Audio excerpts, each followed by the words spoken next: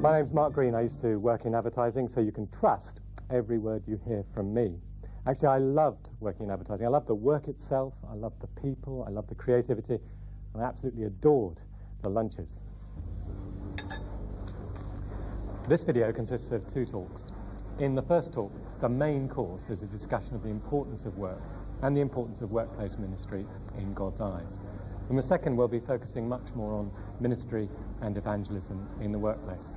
Both talks are accompanied by some nourishing and tasty morsels of wisdom from David Pryor, who's director of the Centre of Marketplace Theology in the City of London, and both will be liberally garnished with some exciting stories of life in the front line at work.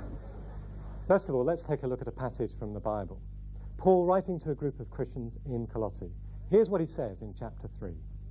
Whatever you do, work at it with all your heart as working for the Lord, not for people, since you know that you will receive an inheritance from the Lord as a reward.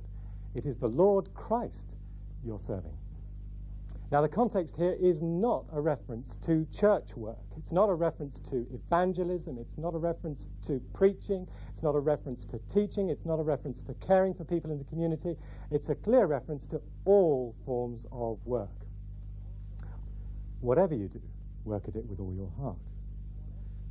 And the Lord God, the King of the universe, would hardly ask us to do whatever we do with all of our hearts, unless it were of some significance to him, even if often it's of very little significance to us. Work was not the malicious invention of some divine, sadistic, vicious dictator who was dreaming up some way to make our lives utterly miserable, although maybe sometimes it feels that way. Work was actually given to us before the fall, before Adam and Eve disobeyed. Work was part of the original plan. And as we work, as we see God working. In Genesis 1, we hear God described as creating 5 times, and we hear God described as working 5 times. So he creates, he works, he kind of reviews, he appreciates, he said, that's good, and then he finishes, he stops, and he rests. So work is not the result of sin. Work is part of our worship. It's the way that we serve God in the home, in the factory, in the office, as well as in the church. Work is part of our worship of God. The story goes that Ruth Graham, who's married to Billy Graham, has a plaque just above her kitchen sink.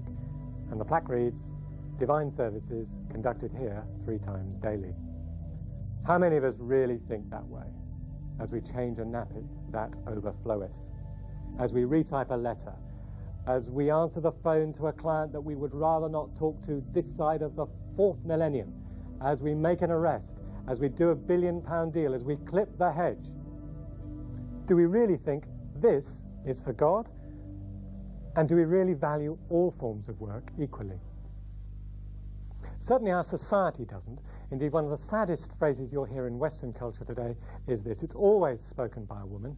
You meet a woman at the back of the church, you meet a woman at a party, or in the pub or wherever, and you ask her that most dangerous of questions. You ask her, what do you do? And she says, I'm just a housewife. When you meet the chairman of ICI, he doesn't say, hi, I'm just the chairman of ICI. When you meet the Archbishop of Canterbury, he doesn't say, hi, I'm just the Archbishop of Canterbury, bless you, my child. No, they don't say those things.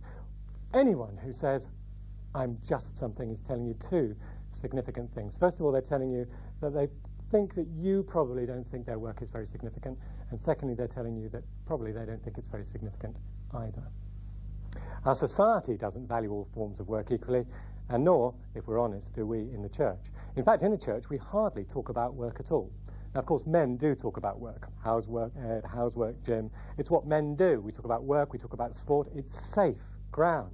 But we're not asking each other spiritual questions. We're not asking each other how we're handling our relationship with that boss that we would actually like to hit into the middle of next week.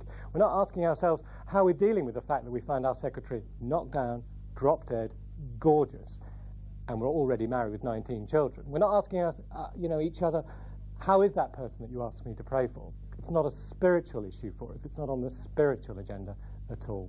And this is actually reflected in preaching. Over 50% of the Christians that we have surveyed have never heard a sermon on work. Not one. Over 75% have never been taught a theology of work, and less than a quarter have ever been encouraged in any way to consider their workplace as a context for ministry. I think it is perpetuated and has reached this very serious point and place because those responsible for the teaching ministry of local churches do not have any clue what's going on in the workplace. But the realities of the workplace are light years away from the realities of running a local church. A massive national study reveals that the majority of Christians get no significant support whatsoever for the way that you spend 60-70% of your waking lives. We labour with the unconscious belief that all Christians are born equal, but that full-time Christians are more equal than others. We have a kind of holy hierarchy with the pastor at the top, bathed in halonic light, and below the pastor, a missionary, as long as they're overseas. When they come back with those dreadful slides, well, then they fall off the chart, don't they? And below missionaries, we have people called tent makers. This is a very interesting category. A tent maker is somebody with a so-called secular skill, a secretary, a midwife, somebody who's an engineer, an oil rig person, somebody who takes that secular skill as a Christian into a country where you can only get into that country with that skill. Saudi Arabia, Tunisia, all kinds of countries like that. In fact, a third of the world, you can only get in as a Christian if you have that kind of a skill. But what are you if you go to Riyadh and work for Kodak in Saudi Arabia? What are you then? Well, then you're a very holy person. But what are you if you work for Kodak in Harrow? Well, what many people feel is they're just walking checkbooks. They're there to bankroll the church. And of course, that's a very significant ministry. But is that all they are? No.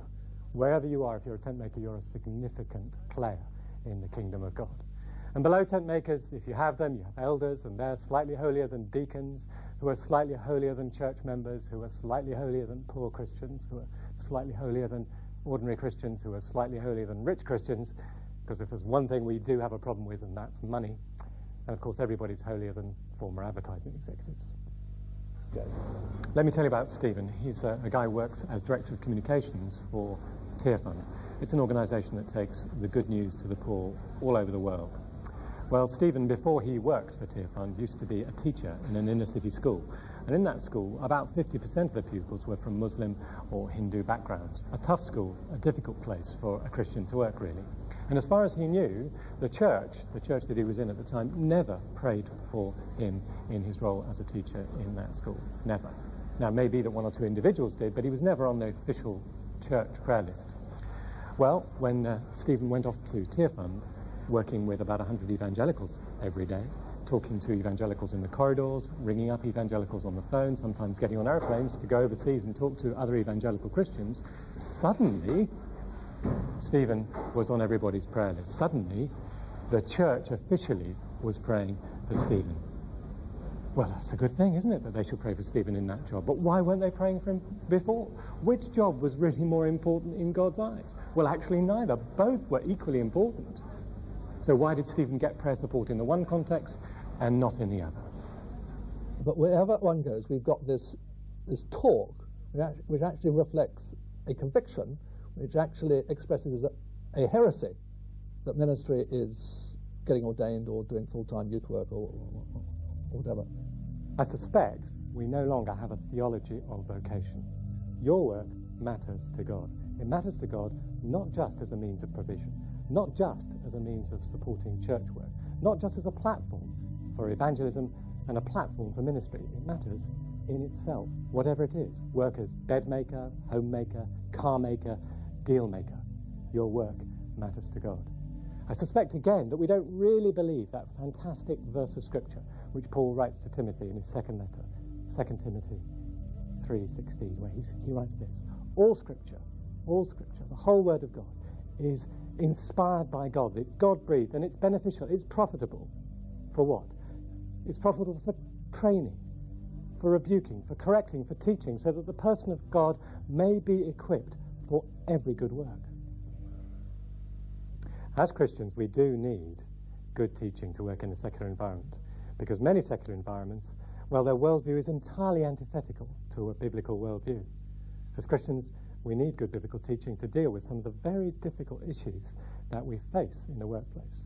business issues, issues in the NHS, issues to do with finance, issues for lawyers, issues for teachers, issues for all kinds of people, issues that often we don't talk to one another about, so we don't feel confident, that we don't feel we have a biblical answer. We need to talk to one another and to work out the answers. The message is loud and clear that not only are people feeling alienated from active involvement in the life of a church for the reasons we've mentioned, but they find it very difficult actually to go and sit down with their pastor and tell them that, and tell them on top of that what they would love to see being provided by the local church.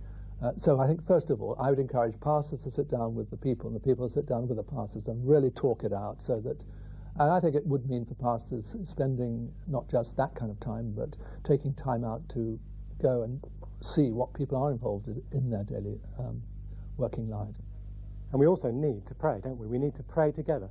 Friends together, spouses together, co-workers together, home groups together, the church. We need to pray about these issues, and we need to pray for people in the workplace. Not simply the obvious people, you know, doctors and nurses, and if you're in a left-wing church, social workers, but for other people, lawyers and bricklayers and managers. A while back I was sitting in my home group. I don't lead it, somebody else leads it. I'm sitting there looking around the room and thinking I've been with these people now for 6-7 years.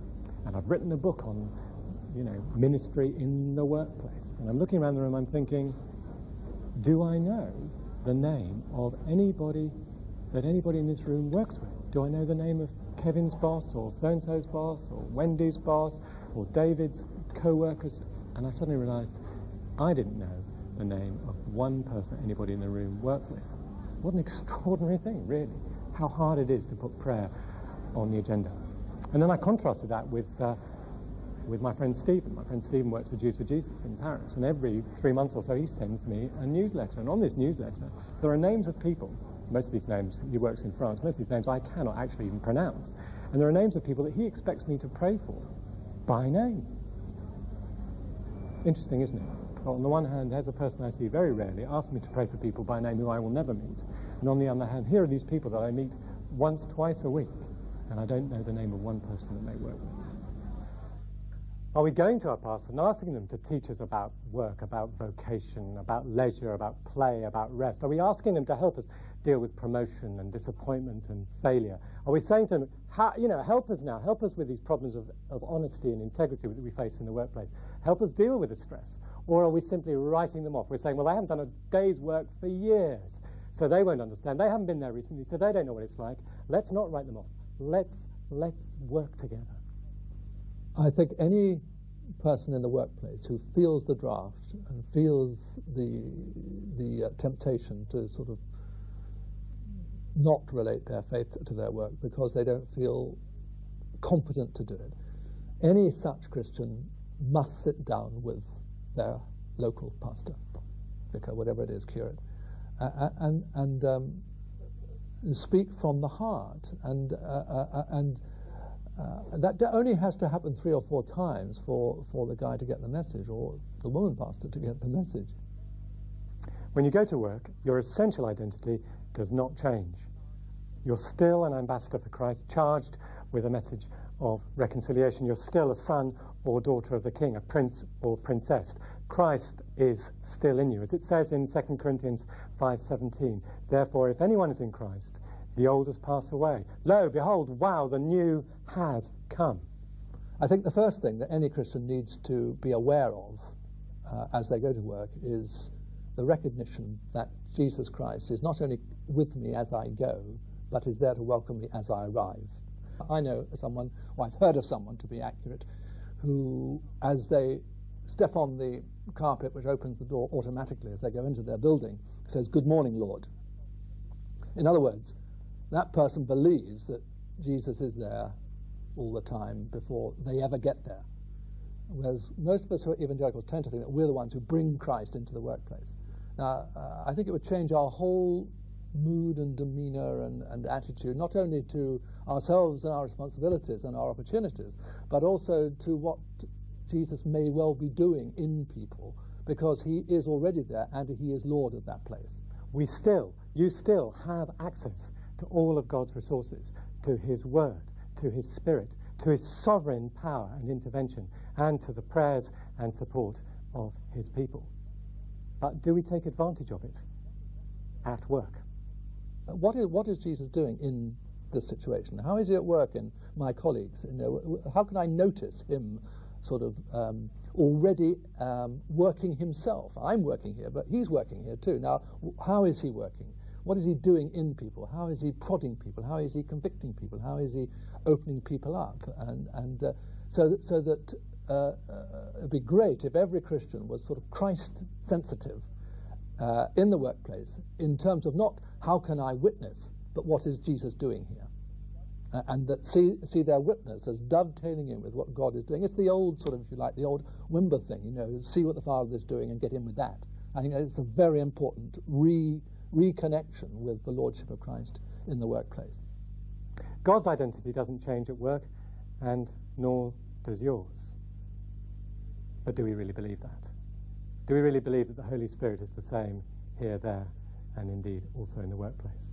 Don't we really believe that the Holy Spirit, the Spirit of mission, actually arrives at the factory gate and says, whoops, here we are at the factory gate. See you later at the prayer meeting. Don't we really believe that when we arrive at the office door, the Holy Spirit says, well, here we are at the office door, let's forget the evangelism bit, let's forget the gifts of the Spirit, they're controversial enough in the church. Let's just concentrate on the fruit of the Spirit. Love, joy, peace, patience, goodness, faithfulness, gentleness, kindness, self-control. Well, of course, the Holy Spirit will work on our character at work. But is that all he's interested in? No, of course not. The Holy Spirit is always yearning to point people towards Jesus, to bring glory to the Father. So the workplace is really important in God's eyes. It's not some little sideline, it's part of the main action. And it's also a fantastic context for ministry. And as we'll see in the next talk, for evangelism as well.